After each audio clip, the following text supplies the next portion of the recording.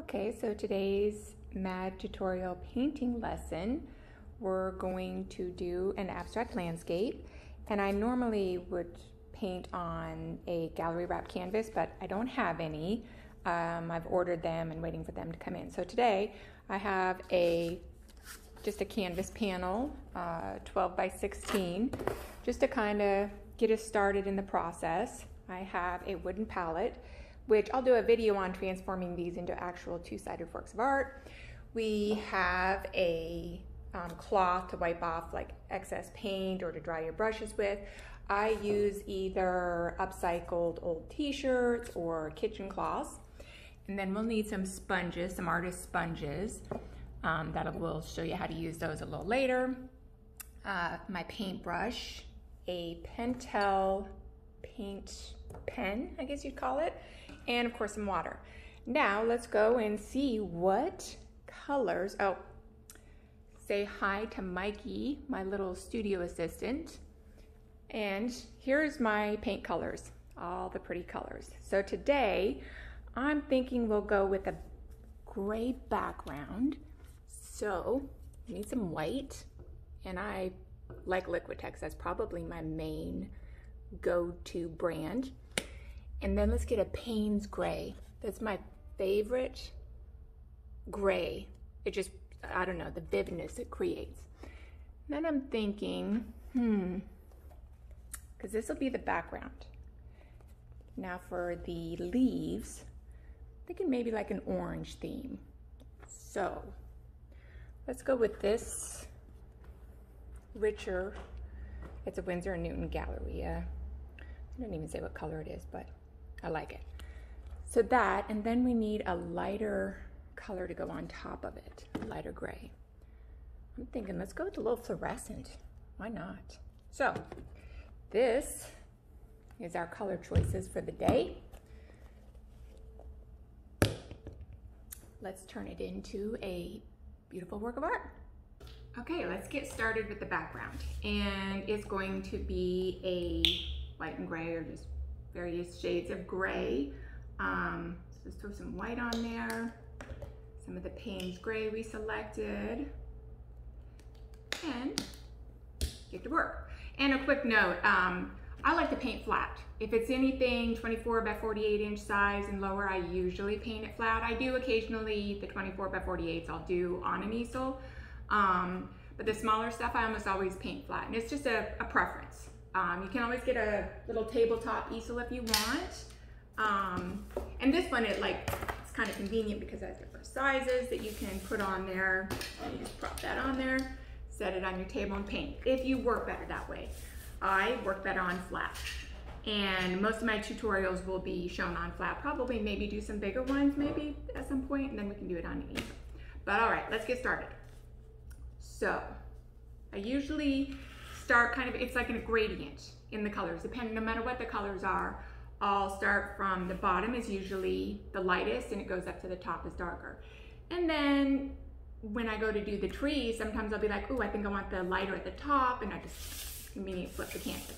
But let's get to painting. So just applying some white down here across the bottom.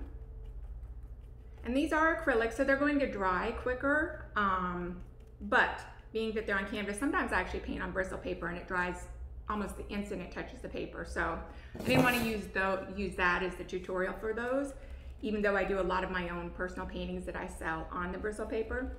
But you have to paint extremely fast. Be prepared to have to go back and blend in because it dries so quickly. Canvas, you don't have to worry about that so much. So down here at the bottom, we're just swiping on some of the white. Now just the slightest little bit, mix in a little bit there of the Payne's gray, and you kind of just put it on there. And this is why I like using the flat headed brushes, because you get these brush strokes in there.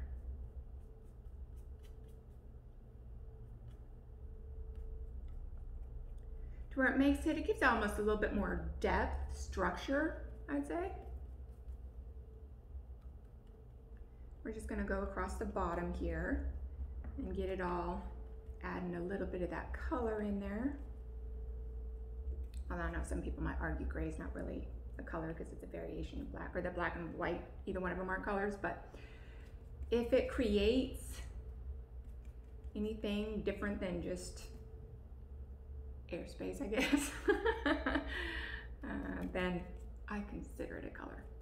All right, so then let's go up here and add a little bit darker of just the Payne's gray by itself. And the beautiful thing about Payne's gray is that when you, like if you were to apply it just by itself, it looks almost black because it's so dark.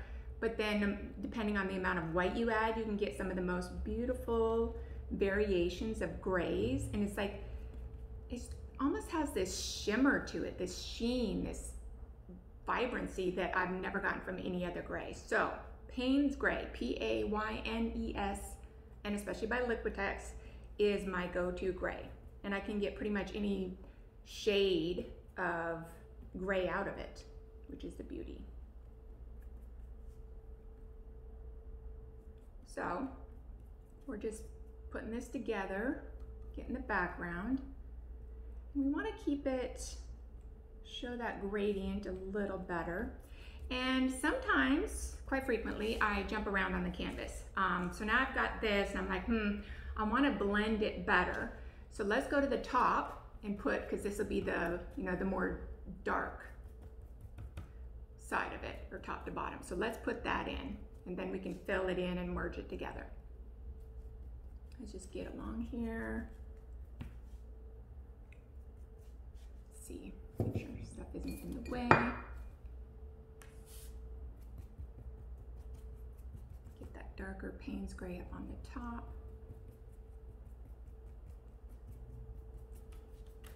Okay, let's add just a touch the white. And see, here's where you can really see how the effects are made with the flat brush. See how it does that? And then you just come in here, and then you can just like pull off of the sides of it a little bit, just kind of dab at it, and to make it blend in better. But you definitely get a very cool brush stroke effect by using a flat-headed brush.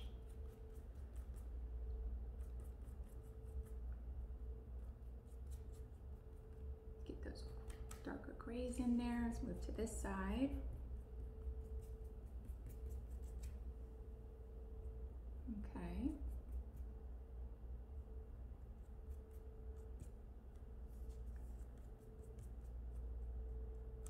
It's kind of just a lot of like, kind of angling the brush and doing like a half dab, I guess. And then sometimes, you can have the whiter, like a whiter section like this, and then you decide, you know what, I think I want some more darker there, and just come over top and then throw in those brush strokes, those flat-headed brush strokes in there.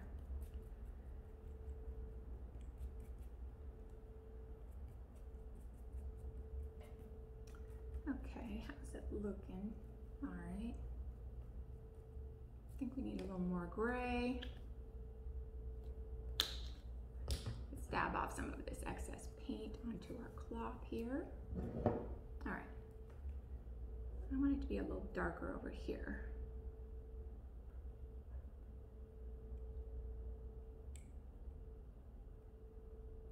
Fill in all the spots where you can sort of see a little bit of the canvas texture coming through. So you have to, some places you have to put a little extra paint on top of it if you see it coming through. Let's go up here. We need this to be a little darker so we get that gradation from dark to light.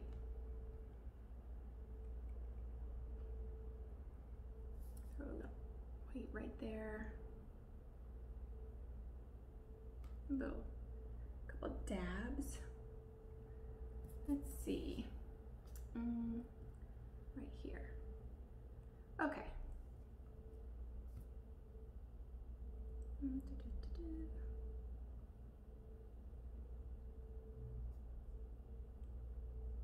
All right.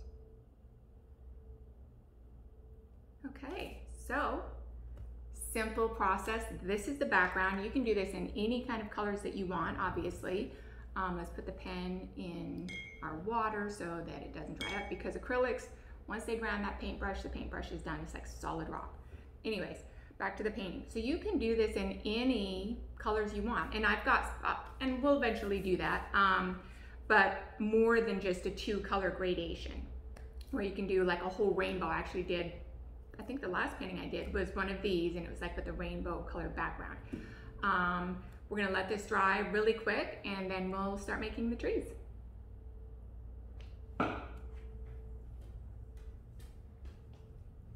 Let's just do a quick little close-up of our background as we're waiting for it to dry.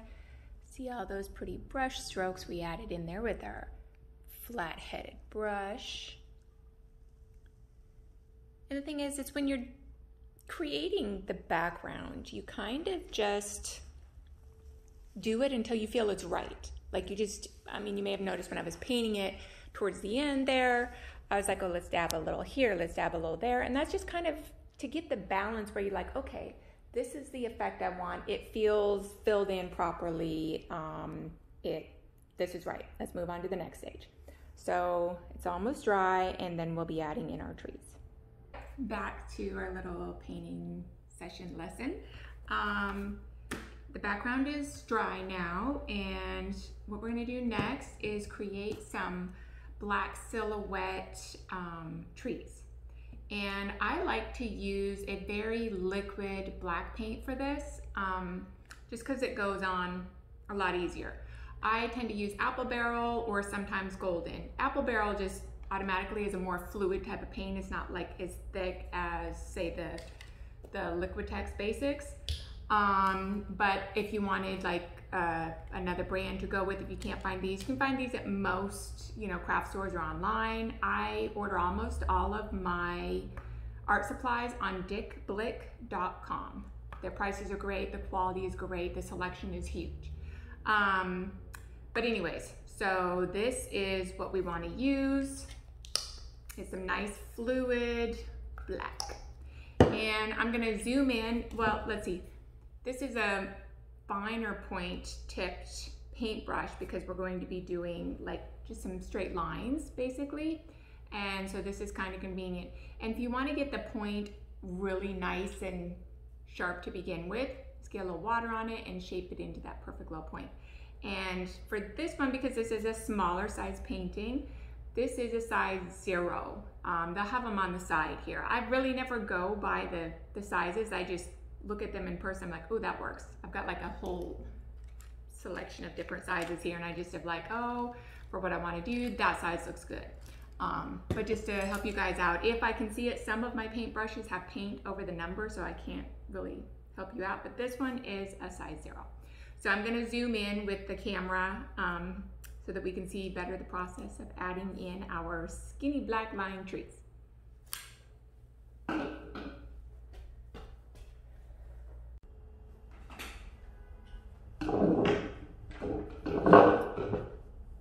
Okay, so let's start drawing in our trees. And you just start anywhere really. You can start from the bottom and go up. Let's do one of those. And you want to keep it fairly thin. And I wouldn't worry about if it's like not perfectly even or sized or filled in. That's the beauty about original art, is you want it to look imperfect, really. Unless you're going for like photorealism, of course, but we're working with abstracts here. And so up here, we're going to create, these are the branches that our leaves are going to go on. So we kind of want to have those branch out off of the top there. And then let's do another skinny one and make them varying sizes, because obviously trees, their trunks and whatnot are all different sizes. Throw in some more branches up here. And I kind of space them out like when I'm first putting them in, just to kind of get a good balance and feel for how many there should be and how distance apart they should be. So here's a little fatter one. We're gonna make him, her, whatever it may be, extend up here a little, the branches a little higher towards the sky. There we go. And you can fill it in a little more if you want, if you're seeing a little bit of the background paint come through. But again, it doesn't have to be perfect. And let's do a shorter one down here. So let's make it kind of skinny. And then throw in some branches. There we go. All right. And then let's move over more towards the middle. And we'll throw a pretty decent sized one in here. Okay. And trees, I mean, they're not perfectly straight lines anyway, so we want them to look unique and different, each one of them. So don't worry about having perfect lines. They can be a little wavy even. It's better like the branches here. There we go. All right, and next to it, let's put another decent sized one. There we go. And some branches.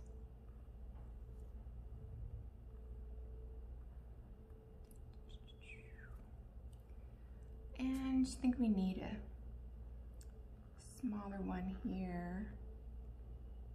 It's kind of nice when you have them next to each other like that. It just creates, I don't know what you'd even call it. It just feels right. It looks aesthetically pleasing. And put one right here.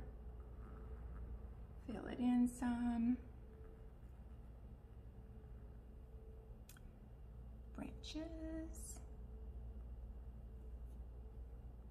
And right now, you know, it's all black and white, gray, but the fun part is what we're going to get to shortly when we throw in the pops of color. Always the best part. Like I always like to say, you can never have too much color.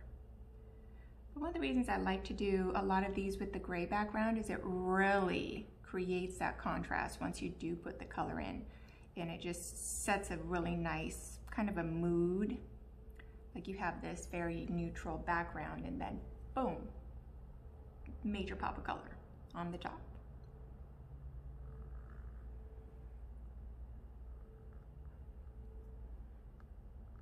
And you can also start to see the reason that I do the gradient, because it creates this more of a depth kind of feeling once you start getting the trees in. Gives it a little bit more of a real, even though it's an abstract, obviously, abstract landscape, it gives it a little bit more of a realistic feel of being out in the woods.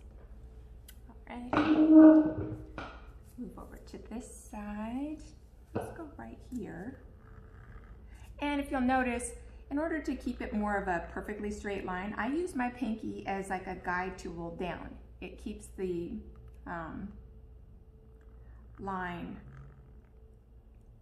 more straight up and down, which is another reason why it's good to let the background completely dry, because if you're doing that and it's wet, you're going to be like moving like edges, lines into the paint with your nail.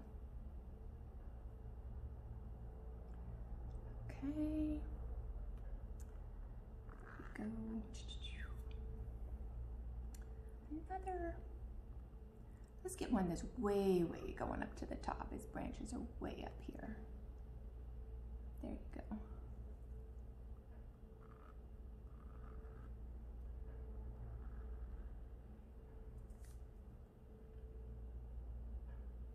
Okay, another one here. And the great thing about these paintings is they may seem, you know, very simplistic, and they're easy to do, but the finished product is so pretty. And the great thing is it really can go with any decor at all. Obviously, modern, contemporary, it would fit in because it is an abstract landscape, but it even fits in with traditional. And if you're wanting to, you know, create one to fit in with a specific color theme, obviously you pick your own colors too. which we'll be doing more of these in different color schemes. And some of them I'll be adding in my signature moons too. And I'll do a tutorial on just even how to do just the moon itself, which there's numerous ways to do them as far as with shading and light source, etc. And that adding in a moon to these kind of paintings adds a whole nother element and dimension to them. So it's always fun to add in different things to the art. And like you see here, what I just did is like, sure, this is a nice skinny little tree and I accidentally, or don't really care so much, it doesn't matter, but flattened the brush out and I made this little thicker spot here, but that's fine. We don't want it to be perfect. Imperfections are beautiful. Okay, you know, I'm looking over here, we need one on this. There we go, see how that filled that in perfectly. All right.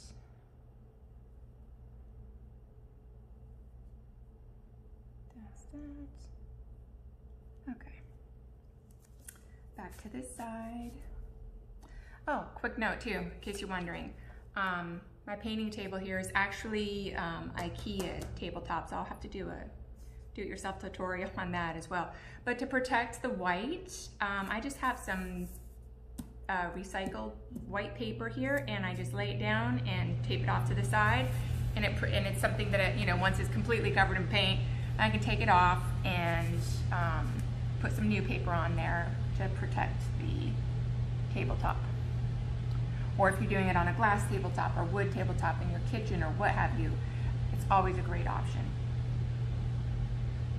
And if you're worried about the paint, you know, this is a pretty decent paint. I've never actually had any of it like bleed through onto the background, but you could always double it up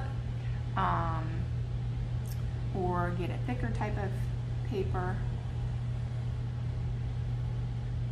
I also have, just to be kind of like upcycle, repurpose, I found some frames that I bought a long time ago, and they have an acrylic, or is it acrylic? I don't know what it is. Instead of glass, it's like a plastic piece to go over the artwork, which I don't like because it creates a glare. But I've taken those things there because it's plastic and try to live a sustainable lifestyle, and I'll lay that down over top of this to protect it, the tabletop.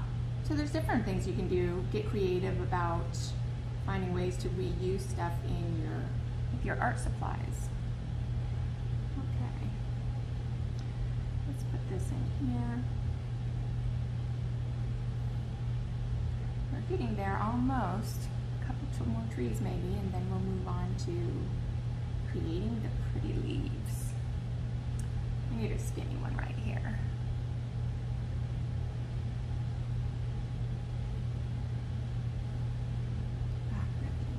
I'll keep it skinny so I don't want too much paint on there. That's good right there. And so if I start to get too much paint on there and I want to do a skinny line, say, so I go like this, I'll take the brush and you kind of roll it, which makes the tip even more pointy, and then you can just dip that in there and come in here and makes a very nice thin line. Okay, let's see. You know, definitely something over on the edge here.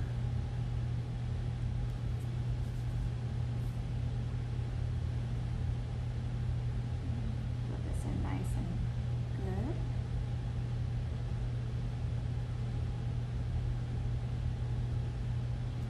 And I think we need to maybe create some shorter ones down here. We've got a few. Let's do one right here. Let's make this one really low down here. Just helps create a little more balance, depth to the art. Yeah, that one's good. I think we need another one right here. There we go. Let's see, how's that looking? I'm feeling that looks pretty good. All right, so we're done with this. Now we're going to move on to this part. Okay, so that was our tree background. Now we need some sponges.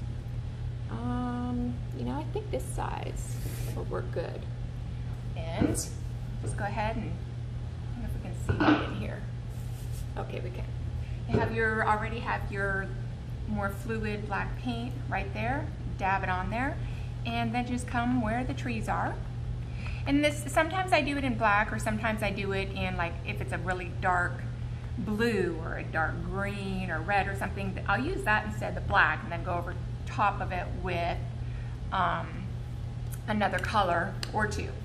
This one we're going to do the black because our oranges, one of the oranges, the background orange, isn't like super dark, so we wouldn't get the depth and contrast that we will by using the black here. And you just kind of, you know, twist it, turn it, smudge it, just till it feels right and looks right. There we go. Pretty little leaves. And I get these sponges too. I get the synthetic ones. I don't use any animal ones. Okay. Although there are some, and I have used them, that are eco-friendly,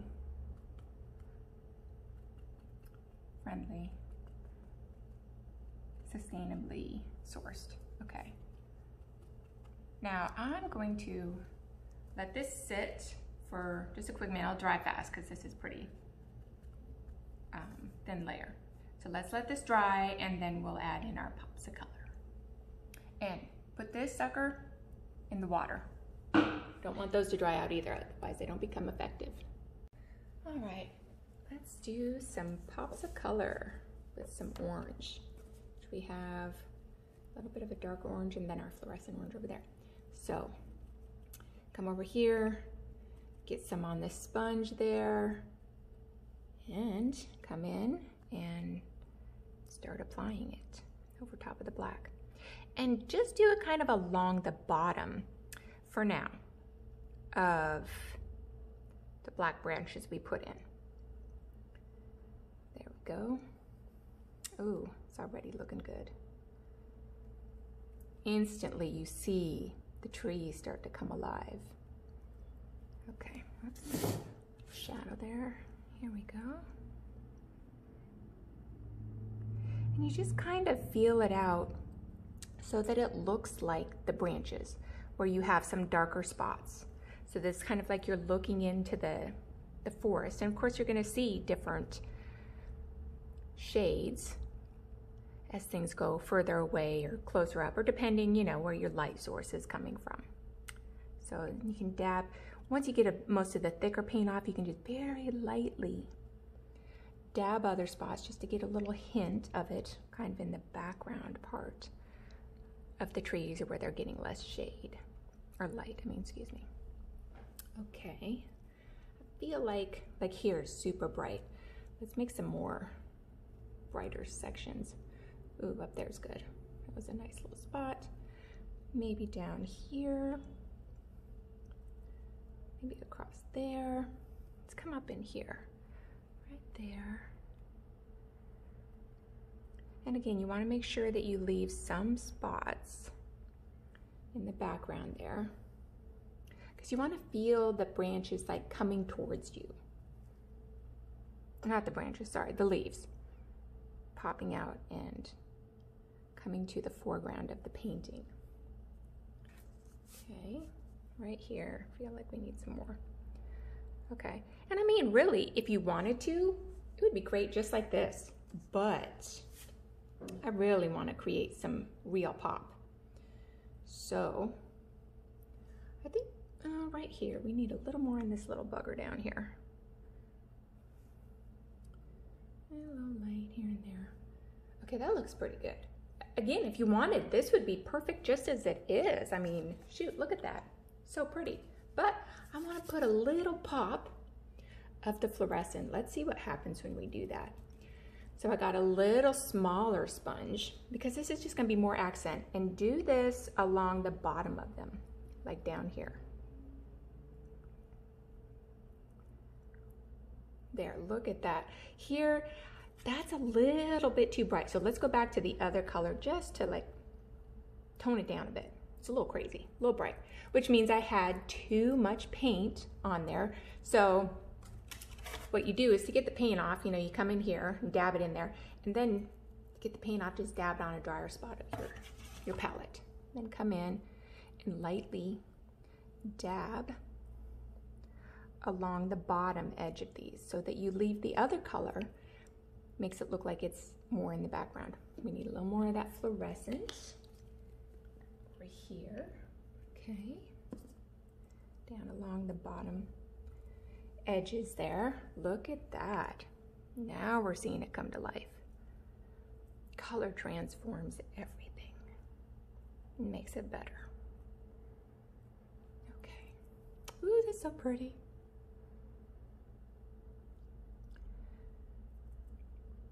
And I mean, you can't go wrong with fluorescent. Who doesn't love a bright, rich, vibrant color? It just makes you happy. Whenever I see beautiful colors, rich, vibrant, they just make everything come alive. Just look at that. It's almost good enough to eat. So yummy. All right, let's come down here. Just using these as like highlights. Add more paint over here. Dab there, dab, dabbity dab. How we looking? Pretty darned good. Okay. You don't want to overdo it. Sometimes I just get excited because I want to keep playing with pretty colors. But I'm thinking that's looking pretty good. Oof. Yes. Look at those leaves. All right, now this next stage, let's see. This doesn't want to really go all the way out here. Hang on. Technical difficulties. Let's just move this up here. Okay, so along with liking a lot of trees in my art, I like birds. So I have this Pentel pen. I don't know, here, it's over here. Super fine point.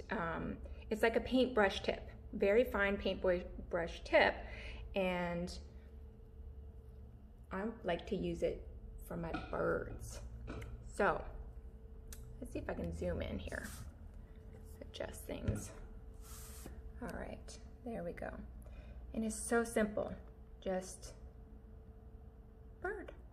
And you do them at different angles, obviously, because you want it to look like they're all just this flying free in this beautiful, lush orange forest. Maybe that's what I'll call this. Lush orange forest. In varying sizes, and they don't have to be perfect, because they're just little birds off in the distance. Just flying, being free. That's what we want to get the feel of with the birds. A sense of freedom. And you just kind of put them wherever it, you know, seems right, where it balances out the painting. Okay. One little booger right there. And you know what? I think that's it. I think we have our finished painting. Okay, let me just, this wants to fall down. Push that back a little bit. It's blocking some of the light. We have one on here. There it is. Our lush orange forest. Well, I hope you enjoyed following along with my painting process. I think I'll do more of these. It's kind of fun just to show the process and kind of makes me think about it a little more too. So I hope you enjoyed it. Until next time.